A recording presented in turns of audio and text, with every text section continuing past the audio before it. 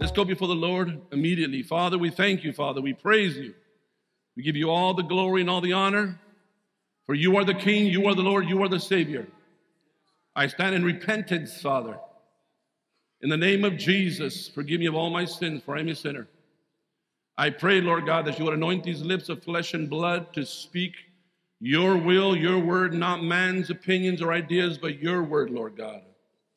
Let us not be distracted to the right or to the left, Father, but be attentive in what you have for us this day. And in all things, we're going to give you the praise and all the glory. In the blessed holy name of Jesus Christ we pray. Amen, and amen. Let's give the Lord praise one more time. Hallelujah. Thank you, Jesus.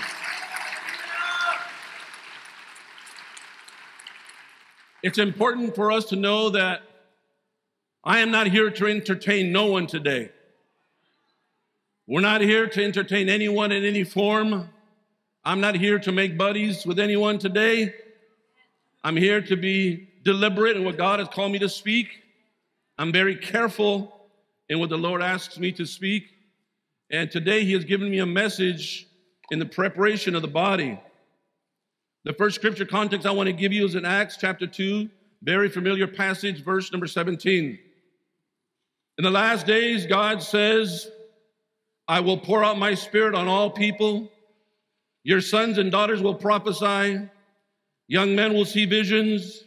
Your old men will dream dreams. When we look at the history of revival that has taken place in our world in reality, when we look at the move of God, we see some miraculous moves in the acts of God and what God has done in the lives of people. This last week, I was looking at some actual interviews that were taken in the late 70s of an elderly couple that were in the Azusa Street revival in 1906. And the elderly couple were in their 80s and their 90s. And they were interviewing them. And I put a few things down. I want to quote what they actually said. And these were two witnesses that were actually at the place where God began to move mightily. They said the main thing is when they walked into the place, it says that even actually before they walked into the place, you can feel the presence of God when you pass by on the outside. It says that, and I'll quote, it says, the presence of God was so powerful that it took their breath away, that the spirit within would be as if it was leaping on the inside, unquote. And I believe that the reason why that was happening was because now they were in the presence of God in which we were created to be from the beginning. And let me tell you, if the flesh is uncomfortable with the word of God, if you're hearing something that's making this flesh uncomfortable, then praise the Lord, then it's working. The flesh doesn't like the things of God. The flesh kicks and bucks. But let me tell you, the spirit desires to be in God's presence. It says when the evidence, the actual words, once again, of the witnesses, it says this. It says, people began, I'll quote, people began to come from the streets. And it says, they said, from gambling houses and harlot houses. And it says they didn't know anything about church work, unquote. It says that the Spirit of the living God began to draw people in from everywhere when God began to move. When the presence of God was evident, people began to come from everywhere. And I believe the reason that happens is because they got people from times past. It could have been 2 generations past where somebody was praying and said, bless my bloodline in the days to come. Bless my family and my children. So when the Spirit of God begins to move, it draws them in and they can't shake it. They can't let go of this thing. It says that some of the folks that he's even gone to church that during that time, it says in our quote, it says they would speak at the job sites and places of work and the marketplaces. They would say in our quote, Los Angeles is being visited by a mighty rushing wind, unquote. Being visited by a mighty rushing wind. So it's very important you stay with me. I'm going to shift for now for the next few moments. I believe that as people of God, everything we do on a daily basis is either going to enhance the kingdom of God or it's going to hinder it. You're either going to help it or you're going to hinder it. And every situation we have to deal with, whether it's personal or in public, will either allow us to help us to grow in the things of God, or it will pull us away from God's presence. Mark chapter 2, verses 15 through 17 says this. While Jesus was having dinner at Levi's house, many tax collectors and sinners were eating with him and his disciples, for there were many who followed him. When the teachers of the law, who were Pharisees, saw him eating with the sinners and tax collectors, they asked his disciples, "Why does he eat with tax collectors and sinners?" Verse 17, on hearing this, Jesus said to them, "It is not the healthy who need a doctor, but the sick. I have not come to call the righteous, but sinners." I tell the men, and they will verify that I tell them almost every Tuesday, bring the lost. I tell them like this, bring in the Torah folk. Bring those that are sick physically and spiritually, that God will manifest his power in the lives of others. A healthy church to me is not based on its size. A healthy church is not based to me on how much money they have. A healthy church to me is not based on how big their campus is. A healthy church to me is, are they reaching the lost? Are they soul winners? Are they being deliberately and bold with the word of God? Once again, is that church? I thank the Lord for my pastor and his wife and his family. People that believe in evangelism and reaching the lost, that no matter who they are, bring them in. It's not based on how many breakfasts we have, but are they soul winners? And once again, I thank the Lord for our staff and our pastor for who they are in Christ and the heart that they have in reaching people that are down and out. So if the body of Christ, if the church is bringing in the lost, the spiritually sick, they will come into the church. Listen, church, preparation time. They are going to come in with their problems and their issues, their addictions and their attitudes, their personalities and their anger. They will bring with them their unforgiveness, their hurts, and their pain. The body of Christ are so many individuals amongst us that go out in public and offer life and hope and healing to everyone we encounter. Stay with me. John 8, 4 through 11. Here we have the story of the woman caught in adultery, and they bring her right to Jesus. Stay with me. Verse number 4. They said unto him, Master, this woman was taken in adultery in the very act. Remember, hidden sin will be revealed. Hidden sin will be brought to the light. It will be exposed publicly if we do not stand in repentance. Here they call him master when they brought her. They call him master in hopes of flattering him to maybe have ensnared him, when just the days before they were calling him a deceiver. Verse number 5. They said, now Moses in the law commanded us that such should be stoned, but what sayest thou? They wanted to trick Jesus, but the fact still remains in reality that she was caught in the act. There was no denying that. She was caught in the act. Her hands and her feet were all the way up in that cookie jar. She was caught in the act.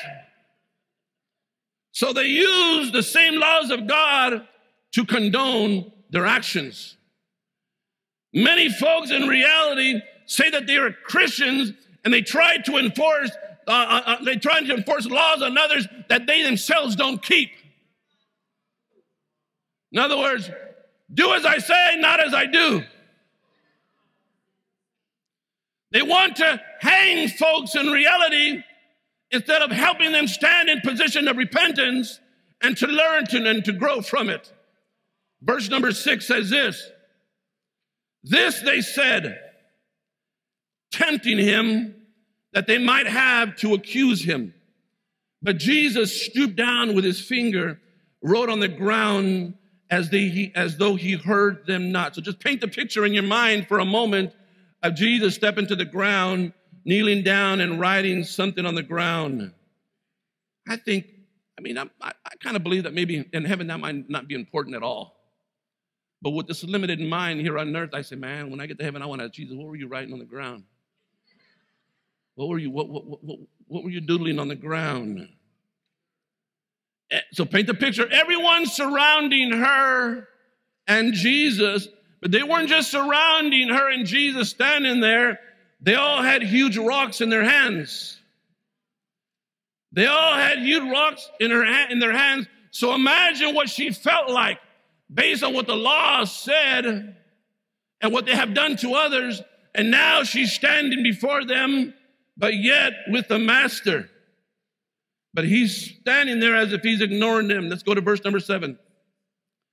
So when they continued asking him, he lifted up himself and said unto them, he that is without sin among you, let him cast the first stone at her.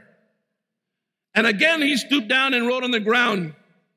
And they which heard it, being convicted by their own conscience, went out one by one, beginning at the eldest, even unto the last. And Jesus was left alone, and the woman standing in the midst. They were there as a mob, as a group to come together to stone her, to kill her for the act she was caught in. They were there as a group, but when the conviction of the master came upon them, it was now personal. They began to look at themselves and realize their sin, and the conviction came upon them, and they began to leave not as a mob, but as an individual, one at a time. They began to separate themselves from God's presence. Let me tell you, buddy, that's why it is so hard many times for the world to come to church, because the church will stand around, hanging around in the front and the outside with rocks in their hands.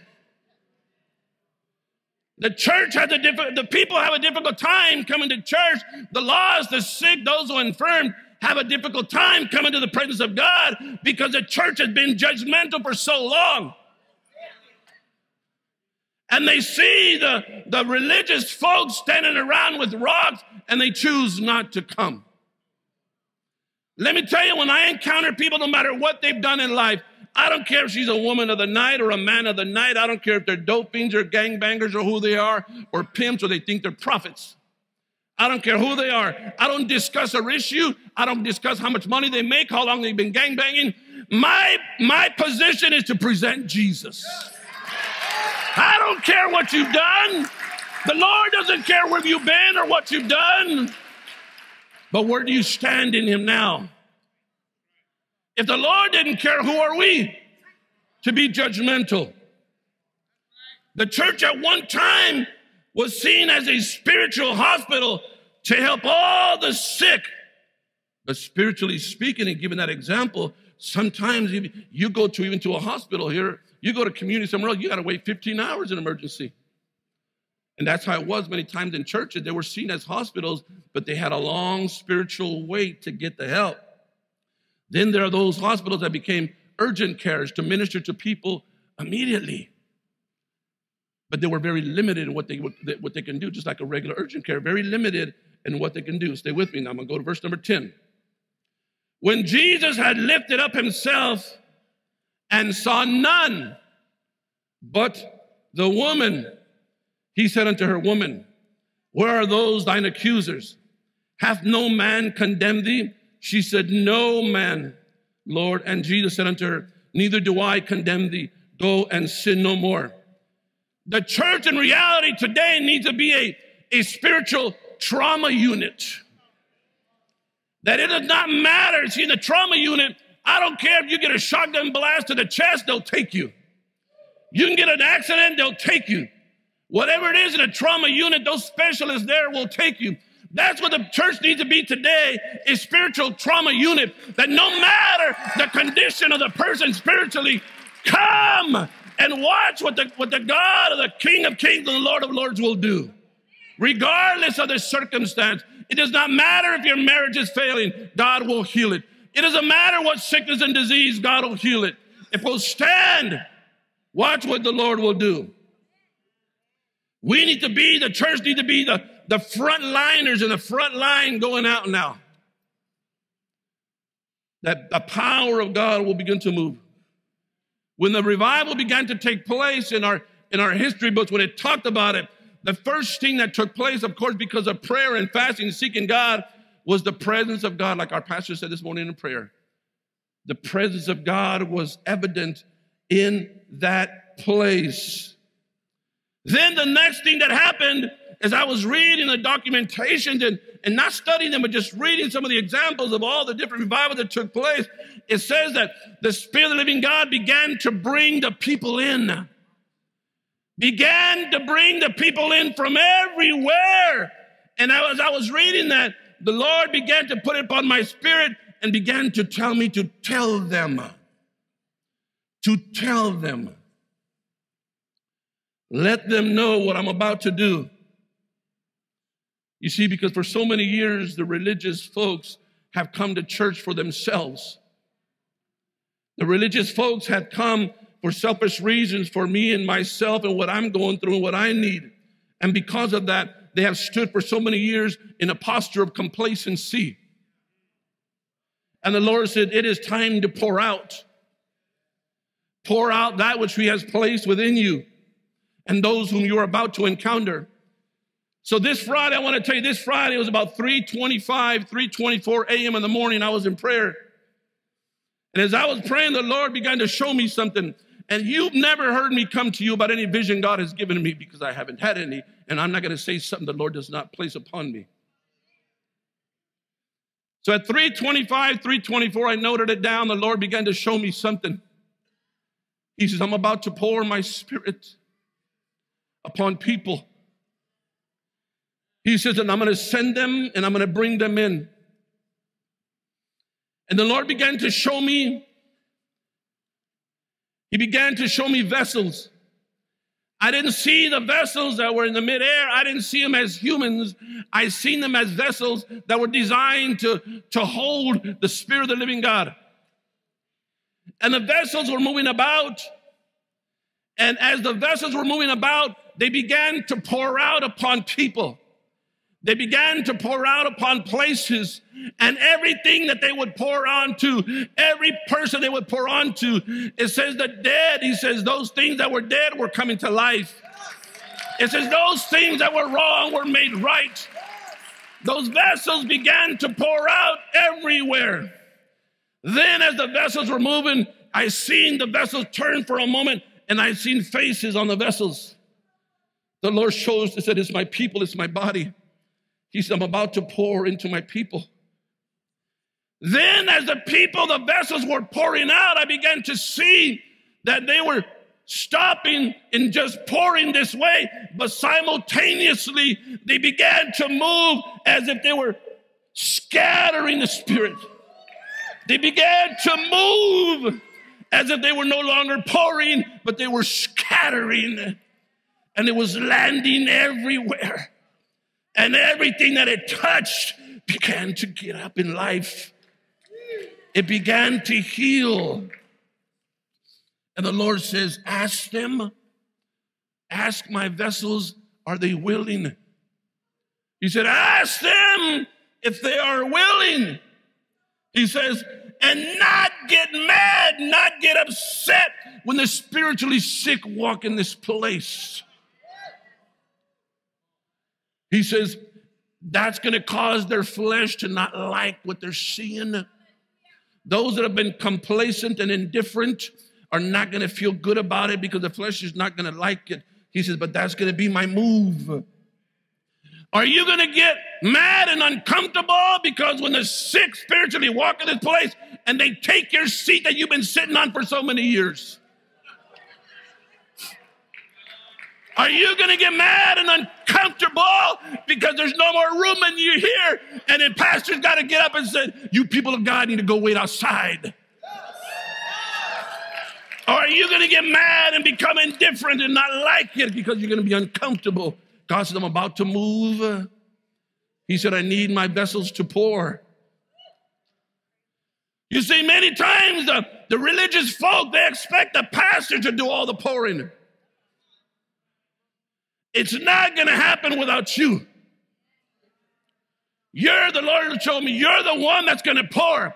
When they began to come into this place, you're going to begin to pour outside. The parking attendants are going to begin to pour and scatter outside by the cars. They're going to park and they're going to begin to move. He says, ask them, are they willing? Are you capable to pour to others that don't look like you? Are you capable of pouring out to those that don't smell like you? Are you willing to pour out to others that don't talk like you? Are you willing to scatter amongst those that don't live like you? The Lord said, ask them, are they willing? Christ, by this teaching, is identifying the difficult cases that would be proposed to us. In other words, he's saying, don't be so quick to shoot your mouth. Think twice before you speak once.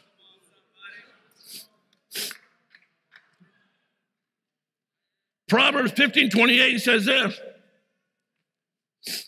the heart of the righteous weighs its answers, but the mouth of the wicked gushes evil.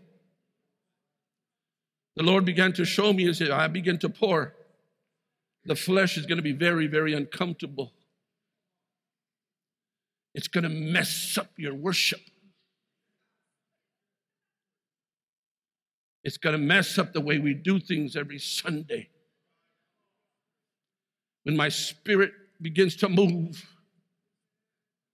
the Spirit will cause others to get out of the way. The Spirit is going to do what it has to do, what it's going to do regardless. What if we were willing? What if we were willing that the Lord would fill us? You see, because the last image that I received as they were scattering, it's as if when they were scattering, the blessings and the power that was within those vessels that they were scattering, the vessels were being emptied. And as they were scattering, they were being poured into. As they were scattering, they were being poured into. But they did not get filled again while they were pouring. It's as if only when they began to scatter and to pour out everything that God has already placed within them, God says, I'm filling you once again. When the Lord showed me that, I began to just glorify and praise him. And I said, Lord, I don't want to be on the sidelines. I want to be a vessel to be used by you, Lord God. But I'm going to tell you something, church. It will cost you. There's a word that the church refuses to use nowadays, and it's the word holiness. The church refuses to use the word holiness because it's a difficult task. It will cost you. You'll have to pray. You have to push back the plate. You're going to start saying yes to some things and no to a whole bunch of stuff. The church is staying away from that word holiness, and God says, I desire to bless my people. He says, if you are willing, if you are willing, I will fill you that you will scatter, that you will pour out upon all that is dead, and I will give it life. He says, those children and grandchildren that have been running from God, he says, I'll come to them in their sleep. He says, I'll come to them in their sleep, that when they wake in the morning, for a moment, they will not understand what's actually happening, and the Spirit will begin to give clarity, and they will begin to search me out. Yeah. Yeah. You see, when the Lord places us before an individual, or when the individual is placed before us, when we begin to pour out to that person or that group or that family, the domino effect around that family, that individual is tremendous. The greatest testimony I hear about the man is when the wife comes and talks to me. Some of the greatest testimony I hear of the man is when the children, the teenagers come and talk to me about their dad, of what God is doing in their life. The effects.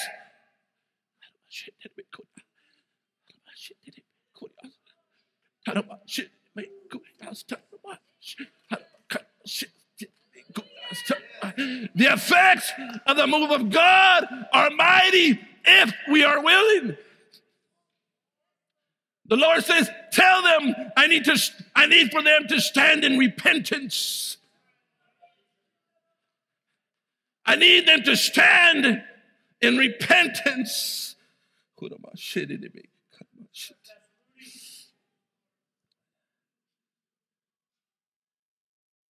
Or is it that you're willing to converse with them and be willing to help them all accept that one because of what that individual did to me or to my child? You have no right to dictate the move of God on somebody else's life.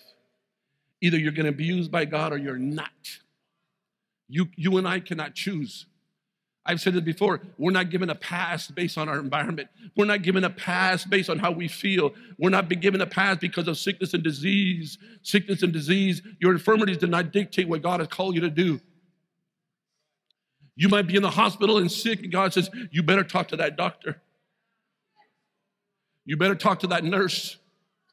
We think that because our environment is difficult, we're given a pass not to do what God has called us to do. Nowhere in Scripture do you see that pass. There's no get out of jail pass. Some of the most difficult people to minister to are those that cause your painful memories to surface. And we still have to be obedient to what God has called us to do. Ask my people, are they willing? Are you secure in your relationship and who you are in Christ? Or will your emotions take over? Will your senses take over? Are you in a position to be available to God? That once again, when he has the people cross our paths, that we can minister to them. So look, don't miss this. Going back to John chapter 8, verse number 4. That this woman was taken in adultery in the very act. They brought her to Jesus exactly the way she was. Look, they did not bring her to Jesus in the temple. They did not bring her to Jesus in the synagogue. Jesus is out in the streets ministering to those that were in need. Within the body, the Lord is raising individuals right now. He is raising individuals that I've seen the Lord show me as spiritual trauma units. They're not waiting in reality for the advancement of people to come in. They're going out to the streets and finding them. They're going to their coworkers. They're going into their own household, their neighbors, and they're bringing their portable trauma units that are powerful. The spiritual shotgun blast, they can minister to them.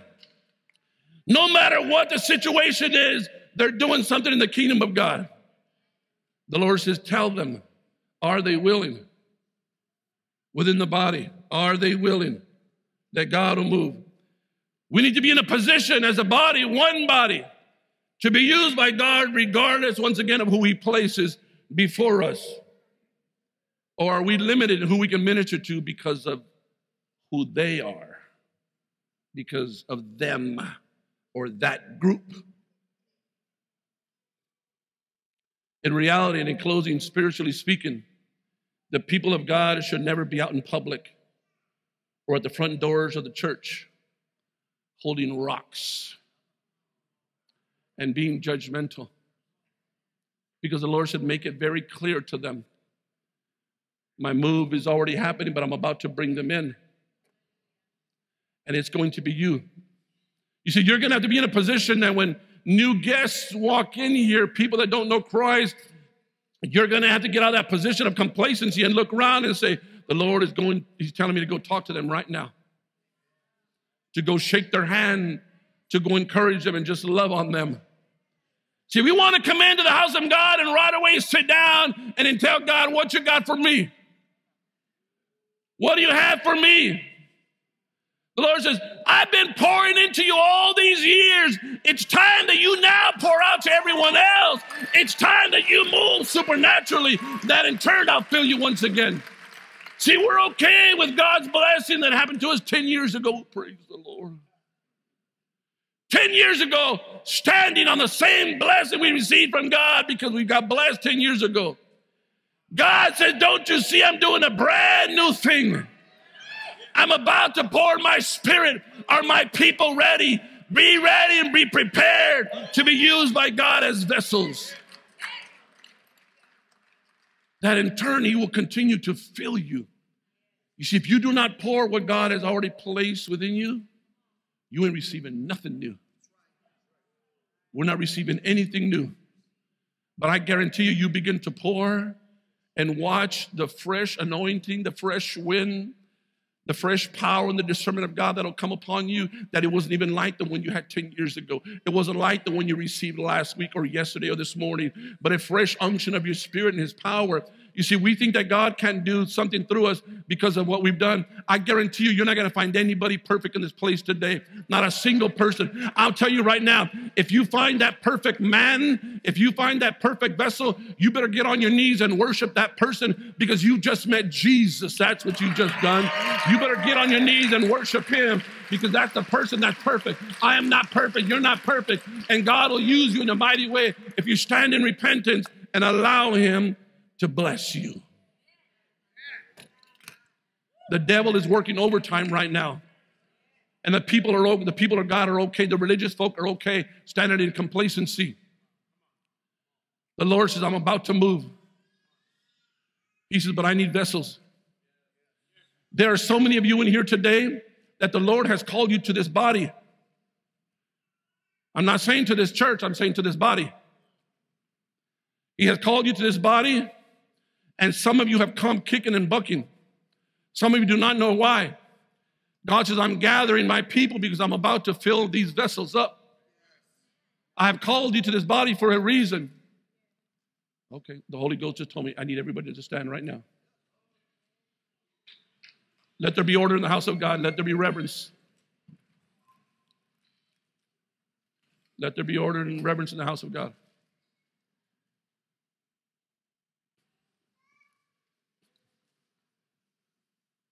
The Lord says, age does not dictate the move of my spirit. He says, when I pour, I'm going to bless the children. He goes, children will begin to bring the presence of God into the house. He says, I'm about to have children speak supernaturally. He says, the teenagers are going to begin to speak mightily. The teenagers are going to begin to prophesy. The teenagers are going to begin to lay hands on the sick. He says, couples that the enemy tried to destroy their marriage, he says, I'm about to heal that marriage, that they in turn are now going to be used to heal others. He says, those that are seniors, he goes, those that have been with me for many years, he goes, I'm about to pour a spirit upon them. Age will not be a factor. He goes, I will anoint their lips. I will anoint their words. They will be deliberate. He says, those that are seniors are going to begin to speak and to prophesy. He goes, I will begin to use them mightily. You're going to begin to see the hand of God move in a supernatural way if the people are willing. The Lord says, do not ask them twice. Do not ask them 3 times. He says, but let them identify themselves if they are vessels or not. If you're a vessel to be filled of God and you want to be used by God supernatural days to come, he says, only ask them once. Or I'll ask you only one time. Come to the front right now.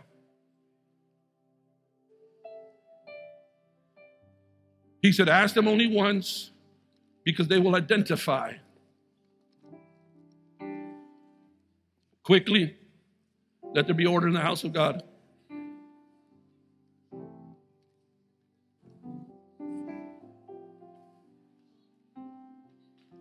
And if you don't think that you can be used of God, the devil is a liar. Quickly. Make room, let's work on, make room, squeeze in. Come on, squeeze in, squeeze to the front, squeeze to the center. Come on, I need everybody out front. Come on, squeeze in, squeeze in.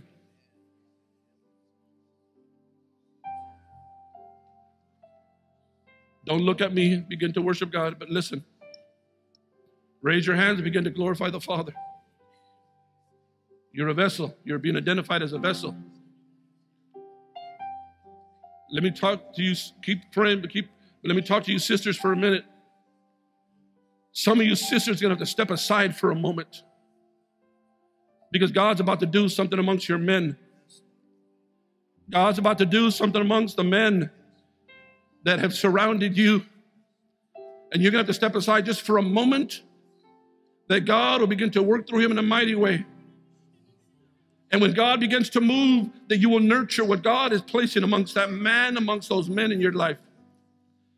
Do not take it for granted if there's still children, the boys are males and they're teenagers. God, I'm about to raise them. They're going to begin to speak. And with that, you're going to begin to see that covering flow back to you. That the woman will begin to be used in a mighty, mighty, powerful, supernatural way in the things of God. You're identified as vessels. Begin to pray. Father, in the name of Jesus, thank you, Lord. Lord, right now, Heavenly Father, these vessels are before you, Lord God. I pray, Father, for a fresh unction of your Spirit upon these vessels, Lord God, that in turn, they're going to begin to pour, Lord God, regardless of why they have come to this body. They might have thought they were coming to this body because of something that was going on in their marriage or something that was going on where they were at. But Lord, you have brought them as vessels for a reason. Let them stand, Father, as vessels to know how to pour, how to scatter, Lord God, amongst the dead, amongst that thing that is not moving and not living, Lord God. That marriages will be healed as they scatter, as they pour. Anxiety and depression will be gone. The healings will begin to take place. Heart issues, liver issues, kidney, blood issues. In the name of Jesus, lung issues. As they begin to pour, it'll be evident that the power of the living God is having his way. Lord, let us no longer be complacent, but to stand in your presence. Lord, we're not looking for an emotion or a feeling, Lord God. We've had emotions and feeling all our lives, Heavenly Father. I'm looking for a manifested change, and when we leave this place, we will not be the same, Lord God. That we are making a decision to pour out. The Spirit of the living God is already evident, but you're the one that has to pour. You're the one that has to speak. You're the one that has to move. Don't prioritize those other things. Place Christ out front of everything. Lord Father, in the name of Jesus, I pray for a fresh impartation of your Spirit, Lord God. A fresh impartation of your Spirit upon these vessels, Lord God. Who am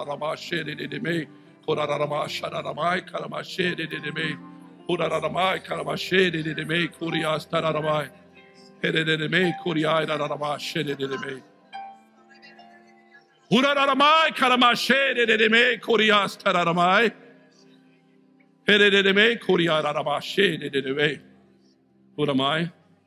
Who am I? I have spoken my word.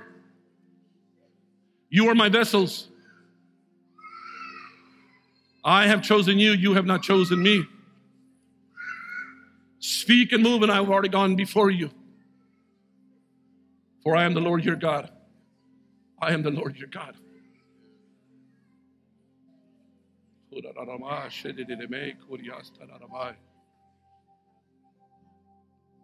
Lord, bless your people, Lord God. That we will no longer be the same. That we will understand the power of prayer, Lord God. The power of fasting. The power of praise unto you, Lord God, and placing you first. I pray for these vessels, Father, and I pray for their bloodline. I pray for their family members, their loved ones. I pray for their entire bloodline, Father. Those family members that have been rejecting you, that have been deliberately staying away from you, Lord God. Whatever it takes, bring them back, Lord God. Bring back the backslider, Lord God. Bring them back, Lord God. That we as a body will move as one. Not separate, but as one, Father. For we have been washed by the blood of the Lamb. We come filled with the power of the Holy Ghost. We come to speak deliberately of the Word of God. Thank you, Lord God. Have your way, Father. Have your way, Jesus. We worship you, Lord God. We praise you, Father. I pray for healing in marriages, Lord. Restoration, Father, of souls, Lord God. Thank you, Lord God. Teach us how to pour, Lord God. Teach us how to scatter, Lord Father. That we will only offer life with our tongue and never death, Lord God. Where we have been okay in being complacent or indifferent in times past, no longer, Father. Thank you, Lord. Thank you, Father.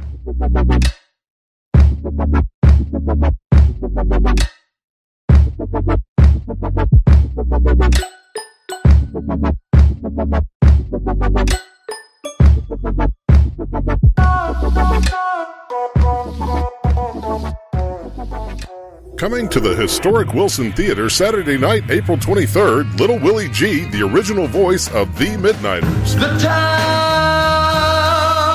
I live in. Don't miss this powerful concert with the godfather of brown-eyed soul. Little Willie G, the original voice of The Midnighters, accompanied by his 12-piece band, live at the historic Wilson Theater Saturday, April 23rd, 7 p.m. Tickets available at cornerstonefresno.com.